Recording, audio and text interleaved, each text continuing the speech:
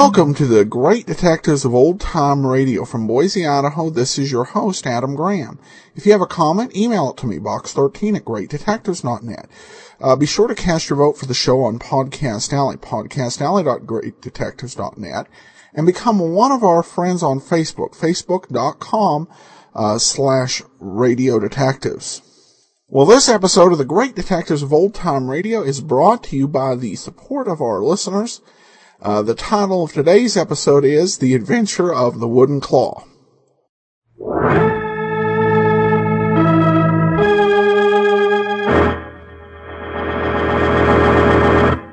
From New York City, the makers of Clippercraft clothes for men and 1,036 leading retail stores from coast to coast present the world's most famous detective, Sherlock Holmes.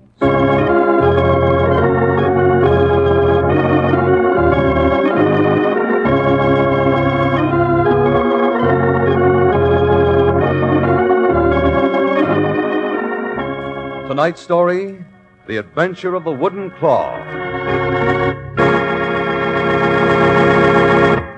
Well, here we are again, sitting in front of Dr. Watson's hearth. The coals have burned low, and over the rosy glow we face our favorite medico and storyteller. What's tonight's adventure to be, Dr. Watson? Suppose I tell the one, Mr. Stark, in which Holmes suggested I present myself as the next victim of the individual called the cat. Victim of a cat? Yes, Mr. Stark. The cat was an unpleasant person who went about bashing in the skulls of bank messengers in Boston Yard, which, as you know, gives on to Hogarth Lane, of course. Oh, naturally. Yes. A ruthless and cunning criminal, that cat, sometimes called Peggy. Aha! So it wasn't a tomcat. No. There you go, Mr. Stark, jumping to conclusions. Just for that, I shan't tell you any more of the story until you say a word on behalf of our sponsor. Fair enough, Dr. Watson. Clippercraft welcomes comparison. Compare the style, compare the tailoring, compare the all-round quality of Clippercraft with any clothes anywhere near their modest prices. That's why today's demand for Clippercraft's amazing value is so great. Ask the fine local independent store that sells Clippercraft.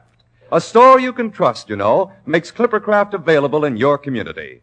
Clippercraft suits are only $40 and $45, some Clippercraft Aristocrats $50, top coats and fine coverts and worsted gabardines are only $40 and $45, and sport jackets only $26.50. Only the Clippercraft plan could make values like these, including long-wearing worsted fabrics, possible, concentrating the buying power of 1,036 great stores across the country, creating year-round economies in manufacturing and distribution costs. See what these savings mean to you. Compare Clippercraft with clothes selling for many dollars more.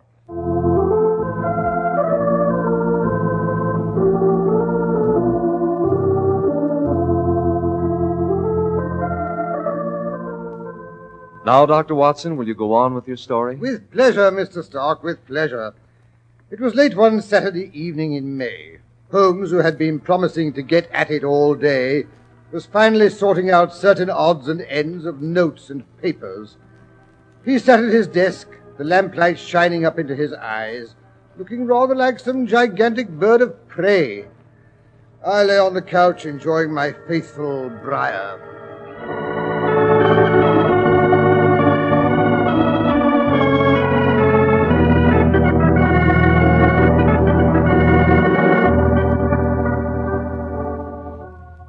Watson, you'd better put out your pipe if you're going to drop off to sleep.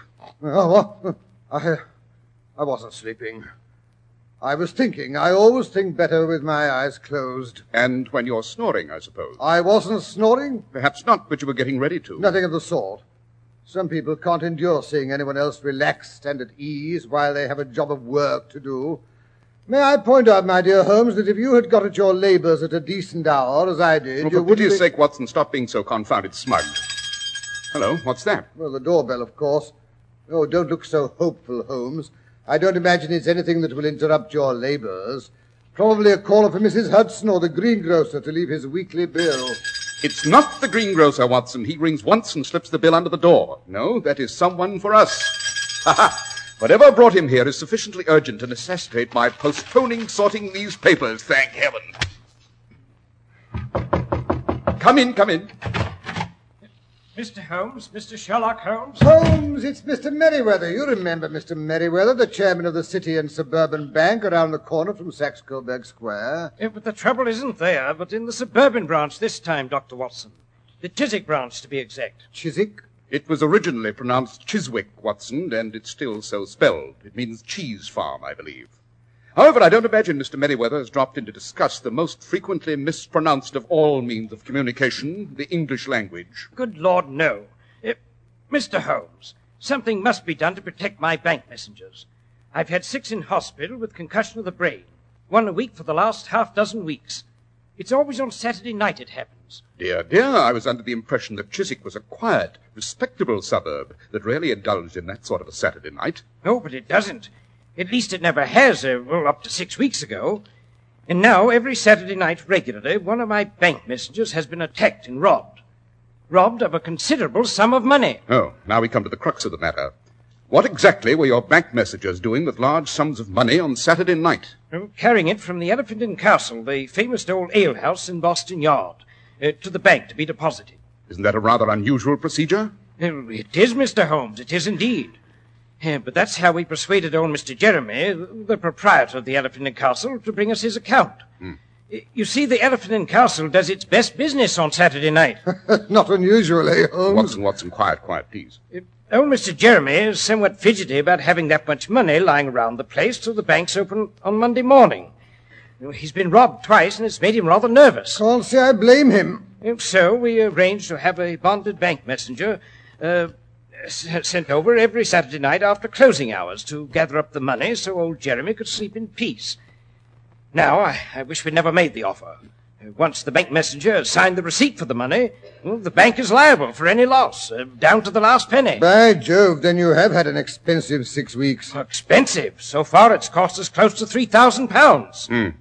Tell me, Mr. Merriweather, when did the first of these robberies occur? It was 7 weeks ago tonight. It was shortly after closing hours when the policeman on the beat heard a yelling and a shouting as he came down Hogarth Lane. The spring mist was rising off the river, and at first he could see nothing. Help!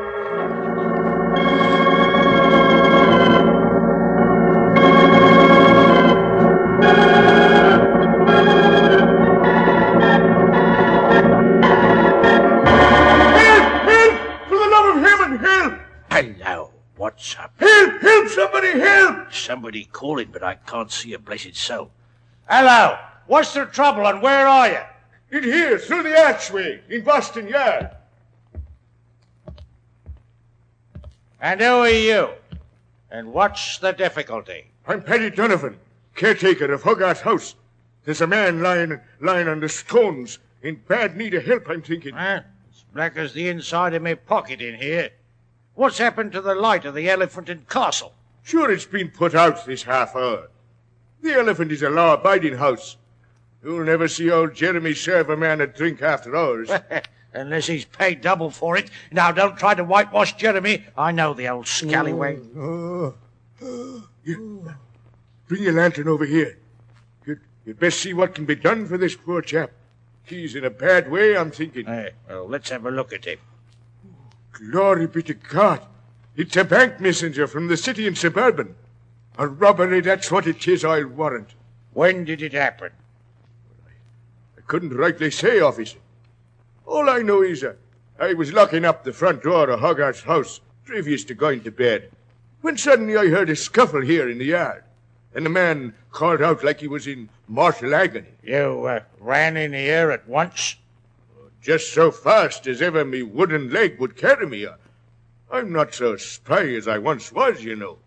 But I was in time to see a great shadow of a man, dressed all in black, with a mask over his face. He was leaning over this poor fella here. When I came into the yard through the archway, I says to myself, aha, I've got you trapped, me bucko. Of course. The archway is the only entrance to the yard, or exit either, except you go through into the Elephant and Castle. Which I've been after telling you has been closed this half hour since. That's as maybe. Well, at any rate, the man shoved past you and out the archway, eh? That he did not. I may not be so spry in me feet, but me fist is as good as ever. No man alive can come it over Paddy Donovan, if he ventures within arm's reach. Oh, so he went in the Elephant and Castle. He did not. Then I suppose you'll be telling me he disappeared into thin air. He did something stranger than that, me lad.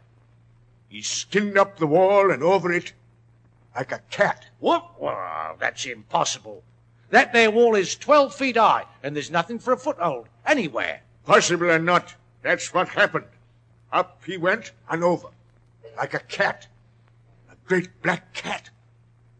Give me the creeps it did. Yeah. Look here. This bloke's bleeding.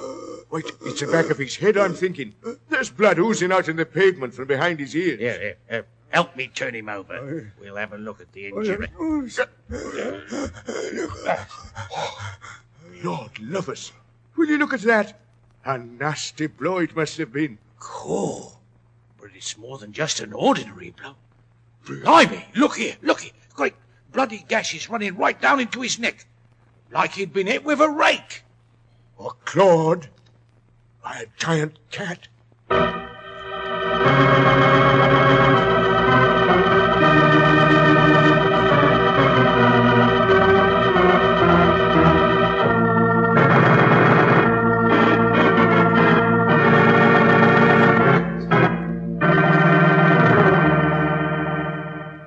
I saw those wounds, Mr. Holmes. I promise you, that's what they looked like. The claw marks of a gigantic cat. Catman, eh?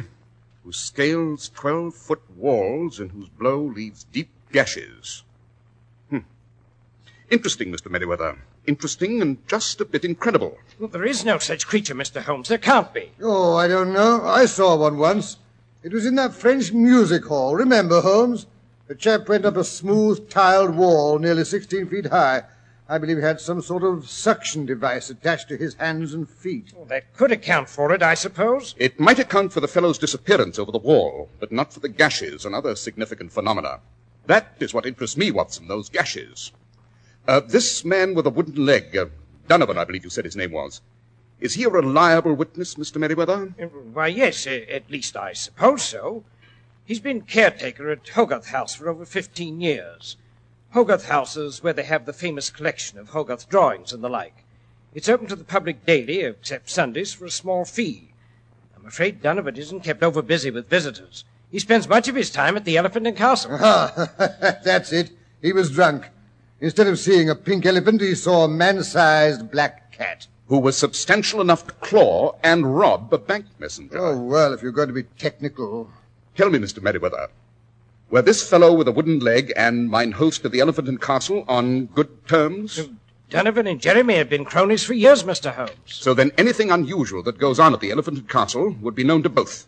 Undoubtedly. In fact, I wouldn't be surprised if, between them, they'd cooked up a neat little scheme to do the bank out of a tidy sum of money. Of course, Holmes, I see it all. Incredible. Old Jeremy follows the messenger to me who has just handed the day's profits out into the courtyard, bludgeons him, and retires quickly with the money into his own premises.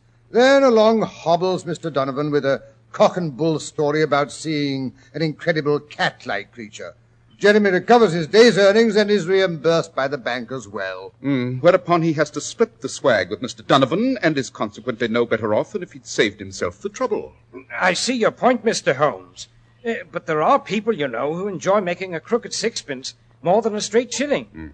Oh, but good heavens, it's after 11, and I promised Jeremy I would be at the Elephant and Castle by closing time. You mean you're undertaking the job of bank messenger yourself tonight, Mr. Merriweather? Right, I'm not a particularly brave man, but I don't feel I have the right to ask an employee to take a risk I wouldn't wish to assume myself. Bravo. On the other hand, I'm not completely foolhardy. I think the danger would be considerably minimized if I were assisted by Mr. Sherlock Holmes and Dr. Watson. What do you say, Watson? Would you consider a possible encounter with a cat man who robs bank messengers a sufficient excuse for postponing tidying up my papers? What do you think, Holmes? I'll go and fetch my service revolver.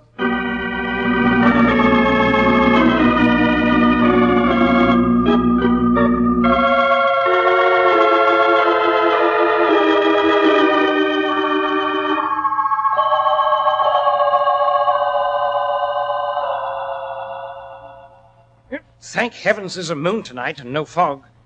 But here we are, gentlemen. Hogarth Lane takes its name, of course, from William Hogarth, whose country residence was here situated from 1749 to... Who goes there? Good heavens, who? I mean, what was... Calm yourself, Watson. It's merely a police officer on duty, if I'm not mistaken. Yes, they station an officer at either end of the lane every Saturday night now. They've never caught anyone or prevented the numerous repetitions of the first crime. Not so far. Well, tonight will be different, because Scotland Yard has personally taken over. Well, well, if it isn't Inspector Lestrade, my favorite watchdog of the public safety. And what do you think you're doing here, Holmes? Endeavoring to stop the robbings and bludgeonings, which the official minions of the law and order don't seem to be able to terminate. Well, you'll not go one step nearer the scene of this crime. No one's allowed in Boston Yard tonight without a permit. Which I have duly obtained for myself and bodyguard. Here it is. And who in thunder are you? Oh, allow me to introduce you, Lestrade. This is Mr. Merriweather, whose bank has suffered a considerable loss for 6 successive weeks, due to the inefficiency of the police. You go to blazes. With pleasure. I'm sorry to have to rush off, Lestrade, but I'm afraid you're making Mr. Merriweather late for his appointment at the Elephant and Castle. Come along, Watson. Not a very well lighted thoroughfare, eh, Holmes? Well enough. I doubt that anything will escape my notice. Conceit? Pure conceit? Tell me, Mr. Merriweather, in the case of the succeeding Saturday night bank robberies, was the pattern of the crime similar to the first? Almost identical, Mr. Holmes, except that policemen have been stationed at either end of this section of Hogarth Lane to make sure that no one could leave or enter without being seen.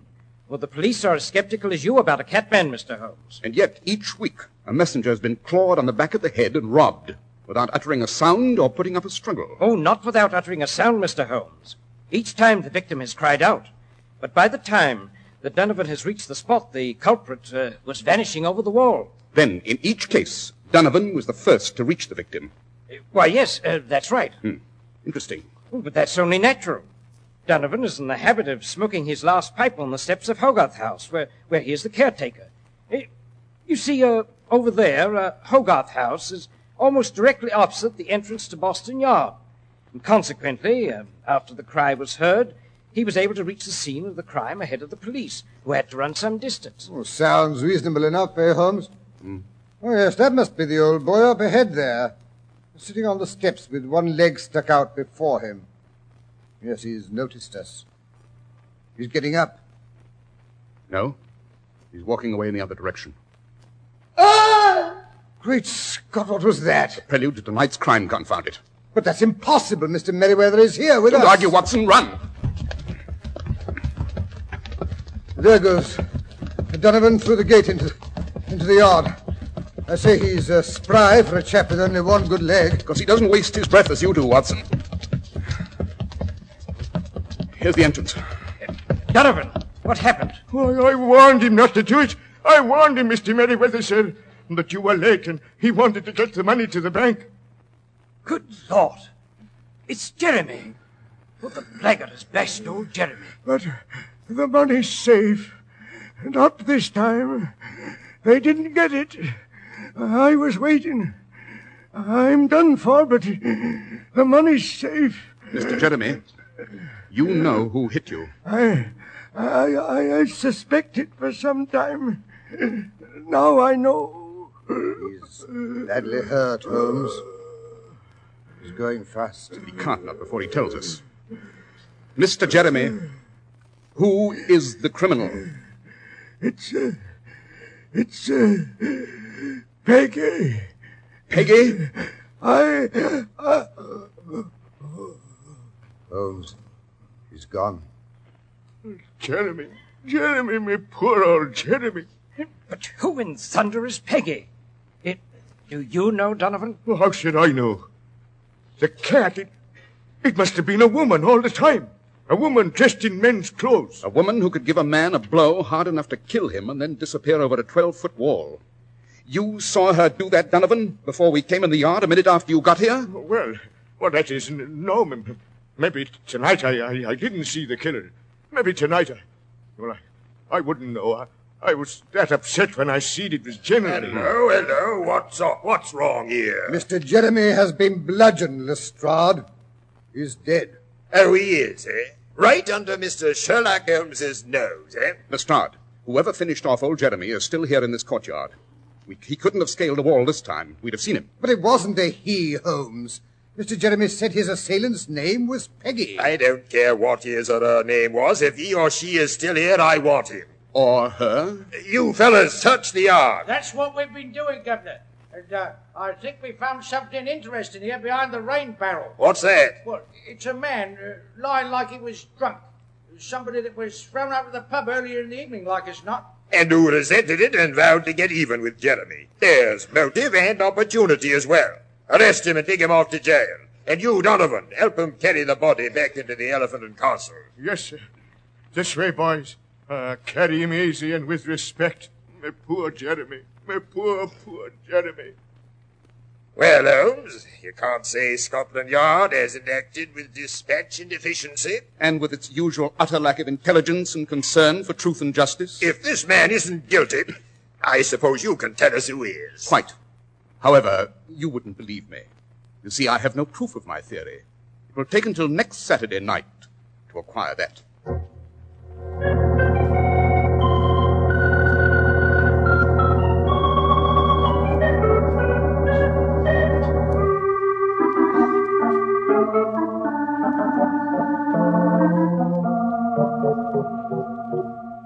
I feel dashed silly, Holmes. Dressed up in this bank messenger's outfit. What's the point to it all? Watson, we're dealing with a sly and devious criminal. The only way is to catch him red-handed. During your service in the Far East, I believe you've taken part in a tiger hunt. Oh, what of it? You know the procedure. The hunter tethers a kid or a lamb to a tree and then retires to a nearby blind to wait for the tiger to attack his prey. Only this time, it's not a tiger we're after. It's a cat named Peggy. And I'm the goat. Quite. Yes, I think you may start on your journey across Boston Yard, Watson. Pity it's raining tonight, lowers the visibility. However, perhaps that's just as well, or the killer might recognize you. Well, I'll open the door and out you go. You've got the earnings of the Elephant and Castle safe in your pouch? Well, naturally, you put 'em there. Well, good luck, Watson. Don't be too nervous. Remember, Lestrade is hidden behind the rain barrel. A fine lot of comfort that is. Well, let's get it over with. Now, chin up, old boy. And whatever you do, fall sideways when I call out. Into a mud puddle, probably. Don't argue. Do as I say. Your life may depend on it.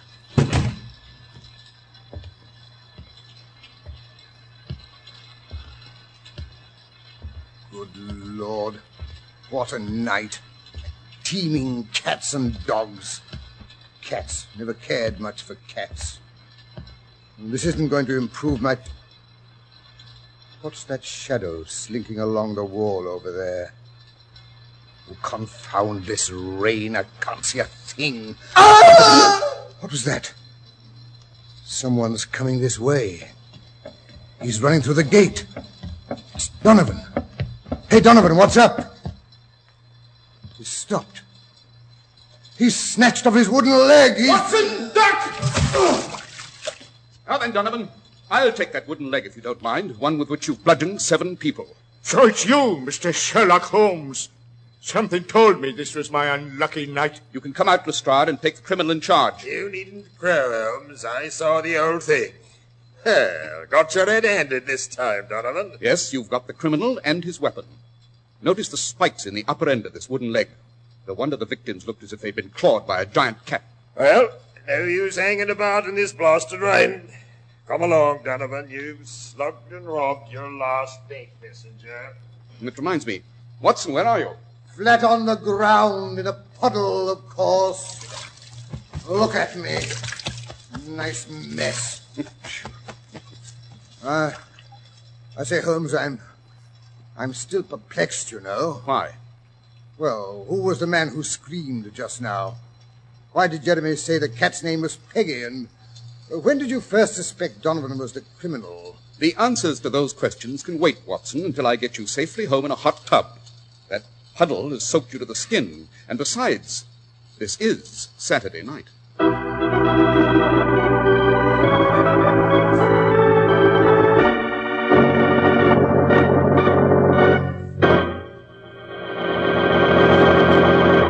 Right now is the time to visit that good store in your community that sells Clippercraft clothes. Yes, right now. For despite advancing clothing prices, Clippercraft continues to give you the same fine quality at prices amazingly low. Smart styling, fine tailoring, and perfect fit. The values are unbelievable, that's all. But they didn't just happen. They're the result of the famous Clippercraft plan, concentrating the buying power of 1,036 of the nation's finest stores from coast to coast.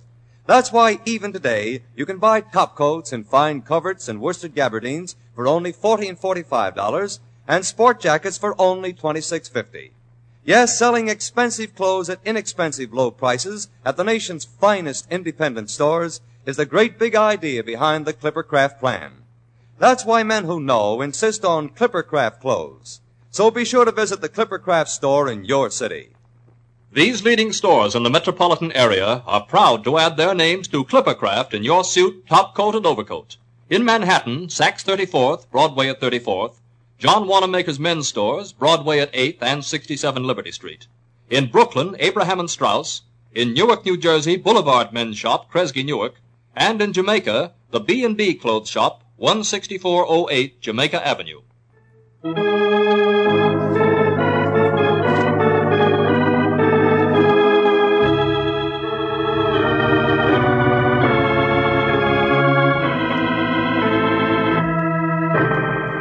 And now, back to Baker Street. We find Dr. Watson sitting firmly in the midst of an old-fashioned tin tub, to which Holmes is adding a tea kettle full of very hot water.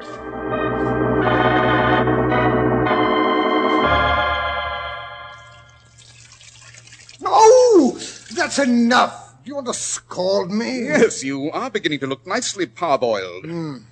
I think you'll do. Then, how about answering my questions? Oh, very well. 1. The man who screamed was never the victim, Watson. It was old Donovan who was building himself an alibi. He screamed when he saw his victim cross the yard. Then he dashed in, took off his leg, and bashed him, while the police were running down the street in answer to his shouts for help. 2. Jeremy said the cat's name was Peggy, because that's what he called Donovan. Many a peg-legged man is nicknamed Peggy, you know. And lastly, I knew Donovan was the criminal when Mr. Merriweather told us how distinctly he described the cat man who crawled over the fence on the night of the first robbery. But why was that suspicious? Elementary, my dear Watson. It was a dark, foggy night. He couldn't have seen the criminal in detail. Remember, it wasn't until the policeman had turned his dark lantern on the victim that he could tell he was a bank messenger. Q-E-D. I see. Well, it's all so remarkably simple once you explain. It always is, Watson. It always is. Well, don't just stand there puffing yourself up. You might get busy and scrub my back, you know.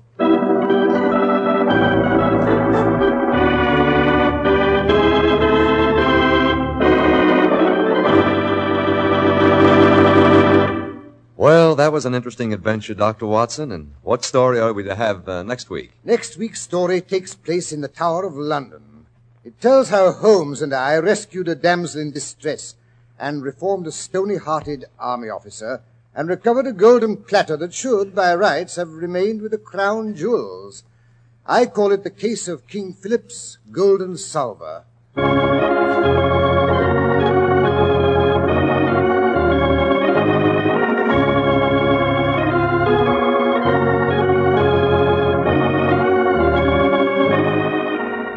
The makers of Clippercraft clothes and 1,036 leading stores from coast to coast have brought you another in the new series of broadcasts featuring the world's most famous detective, Sherlock Holmes.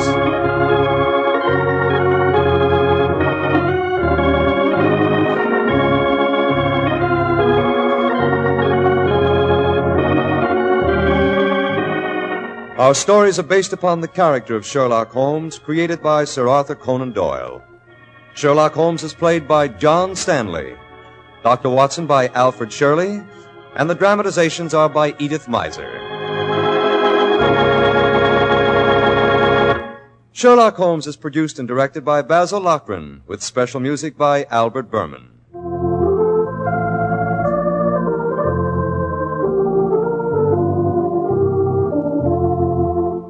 If you don't know your Clippercraft dealer, write Clippercraft, 200 Fifth Avenue, New York City.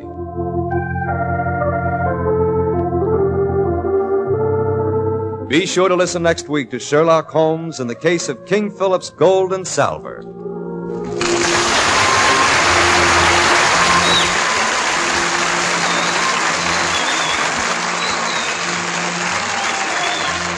Charles Stark speaking for Clippercraft Clothes.